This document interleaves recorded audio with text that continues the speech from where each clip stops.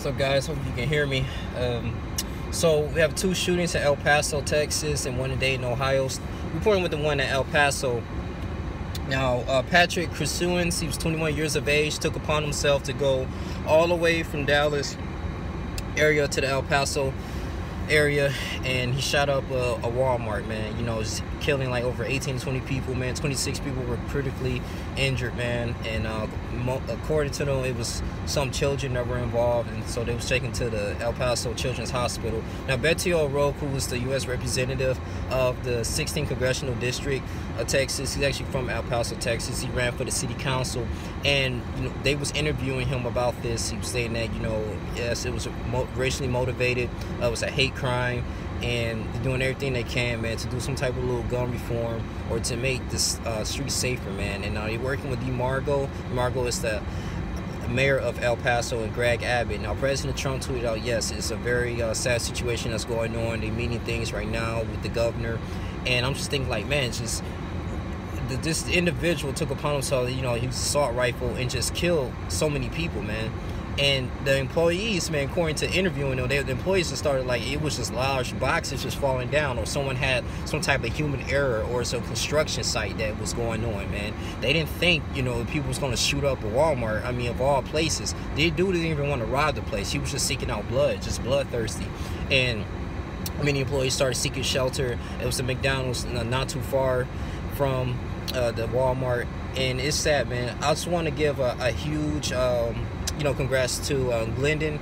I think, no, he's an Army specialist, and I forgot his name though, but the Army specialist, man, he did what he could, because he was saying that, you know, hey, we was just trained to shoot to kill, man, and ask questions later. If we see like innocent people, you know, getting gunned down, we have to go in there and engage. And I appreciate his bravery on that, man. They was interviewing on CNN. He was just talking about how crazy it was. It was just a lot of blood going on, man, and people was purchasing items, and I mean, you just see people like just walking around a pool of blood, and it's just like a spiritual warfare that's going on, man. It's really crazy, and I don't know if like many people think these shootings are going to go into the fact that, you know, United States citizens are just going to give up and start giving up their guns away to the U.S. government and probably just eliminate the Second Amendment. But I mean, I know the Democrats are probably going to really push forward into gun reform or gun control, ban all the guns, get all of this. But my thing is, you know, criminals are always going to have access to guns. They're going to have access to AR-15s. They getting their guns illegally anyway. And, you know, with U.S. Representative, presidential candidate, Democrat Beto O'Rourke, he was saying that, well, you know, since Trump's been off, he signed different executive orders, man, that just really went against the Hispanics now. And according to the Inconvenient Truth, that was like a little post that was really going into detail about how Hispanics may be, particularly may be involved into political power in the next few years. And, you know, it was in support of an incident that happened in New Zealand. About like 51 people was getting killed, man. And they were saying like, well, you know, the Hispanics, they're going to be on top politically, and both parties, the Democrats and Republicans, should do something about this. And, you know, a lot of this is really racially involved, man. It's not right. You know, the illegal immigrants are just like boarded up, and I do believe in protection and setting up the wall a little bit, you know, because we gotta have some type of, you know, criminal background in order to keep the country safe. But just the way they're going about doing it, and our you know, people in Congress, I just do not agree with that, man. But hey, but it is what it is, man. It's just sad, you know. My prayers and condolences to this, you know, incident. I do not condone this at all, man. It's horrible. I just pray that, you know, the people that are surviving right now, it's probably, you know, maybe on their last leg, I don't know, or ventilators, that, you know, God would heal them. And, you know, and the Bible does say it's the righteous will perish, and these are the signs of the end times, man. And that's why I just say, you know, just love yourself, love your family members, man. Just, you know, guys, do what you can for the Lord, man, because evil is going to persist. Evil is going to do whatever they can to kill as many people as they want, because they borrow off a lost time. They're already lost, so they trying to just have people just join them. And this is what Satan is doing, man. You know, it's just pretty much destroying the youth, and just this mental health clinics. You need mental health clinics as well. I don't know if this dude was on psychiatric drugs, man, for him just to spaz out and to take upon himself to kill innocent people, or he was just bloodthirsty. And I remember back in Detroit, and try to tie this in, back in Detroit, you know, they closed down a lot of mental health clinics. And I can talk about this because I used to work at a hospital, a trauma hospital, and they used to always just come to our hospital just to get treatment and medications. But it needs to be overfilled, and nurses and different other people. Psychiatrists used to get overwhelmed, but I mean, some people, man, I don't know, man. I don't know if it's just depression or it's just something in the air, the chemtrails. It's got to be something going on, man. Or they're just luring us to the point that we just have to give up our gun rights. And going back into Dayton, Ohio, downtown district, man, the Oregon District Police Department, you know, they killed this individual at a .223 caliber. He killed like over like 9 people in less than 1 minute, injured like 20 people, man. It was just ridiculous, man. It was just one setting. So these 2 mass shootings, man, it's very ridiculous. I don't really hate reporting this, but it's the times that we're living in. And my prayers into this family, man. But these, you know, God is real, man. I think he's really trying to show us something, man. And at the end of the day, that we just have to get back to spiritually, get back into Christ, man. And that's the only way, you know, because it's like a cursed nation, cursed land. Like, just too many people, it's too many like evil people, man, just doing whatever they want to do.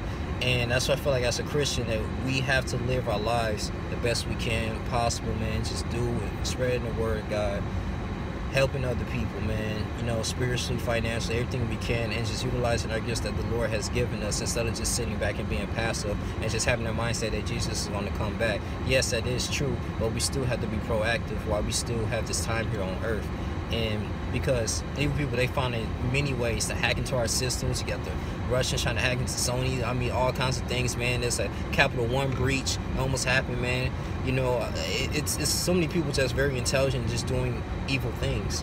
And, you know, this is one of my motivations as, you know, as someone that's good. And we have to learn as much as was possible and just be on alert, just high alert of evil, terrorists. So according to Reuters.com, I'm gonna wrap this up. They charged the individual with domestic terrorism, which is capital murder punishment.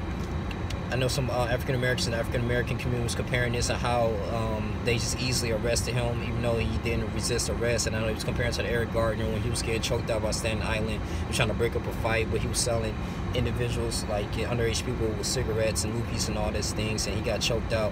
And they were saying, well, how come they can successfully apprehend, you know, whites and other people who do these crazy crimes, but compared to African Americans, what they do, oh, you just up and shoot them. That's a little bit of debatable, but I mean, a lot of them don't. Some like African Americans resist arrest, some people don't, and it depends on the cops, man. But I kind of completely understand what they're saying, like, you know, the Tamir Rice thing and the toy guns, just shoot them. But I don't know, man. I don't know if it's a huge plot or it's just the end of the world. Like, you get what I'm saying? Like, it's the world just ended. Like, just people just really running crazy, man. I don't know if it's something in the water, but we live in this world that had so much technology and so much opportunities in this land, and people just perishing just for no reason. But I don't know, man. I just don't want to ramble on. That's all I really have to say. This is my really thoughts on the 2 mass shootings. It's sad. My prayers, I'm gonna pray for them continuously, and just continue to move forward, man, because this can happen anywhere. You know, think about the Las Vegas shooting, the Sutherland Springs, Texas shooting that happened. That was one of the first mass shootings in Texas.